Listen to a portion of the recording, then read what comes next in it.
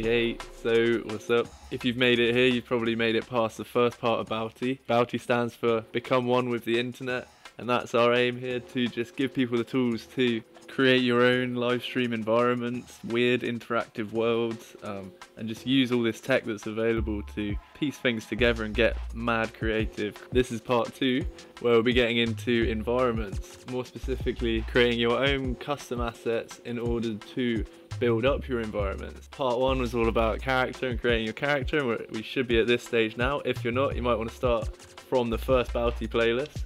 But yeah, playlist 2, environments, should be a tight little package. If you follow this along, you should be able to create multi-layered, multi-textured custom assets, a little bit of modeling help going on in here as well, and just be able to place them in your Unreal environment. Should be fun. Let's get it. Quickest, easiest way to do this, which you might have worked out already if you've been following the previous tutorials, is using Quixel. If we open up Bridge, you can check a previous video to see installation of Bridge. You can click on this, collections, quite useful, environment, say urban, city, street, and you know, this will give you a nice collection of stuff you know is going to fit quite nicely together. I'm going to check out the urban Renaissance revival. You know, it's pretty neat. I like this. Let's see if we can do a combo. I'm going to get some more of this. That's nice. That's nice. And that's nice. Maybe we'll do a kind of bay window interior. So download a load of assets. Probably quite a wasteful way to do this. I'm filling up my hard drive in no time.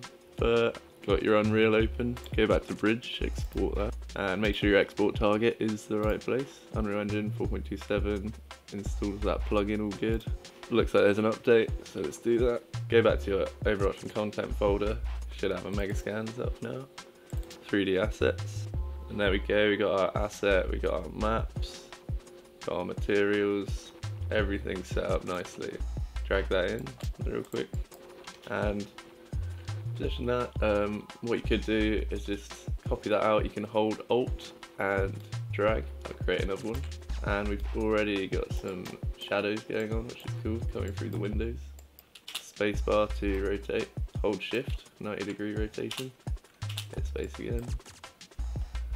You know, it's super quick, but just example, we're now in a trendy rooftop bar drinking cocktails with Optimus Prime.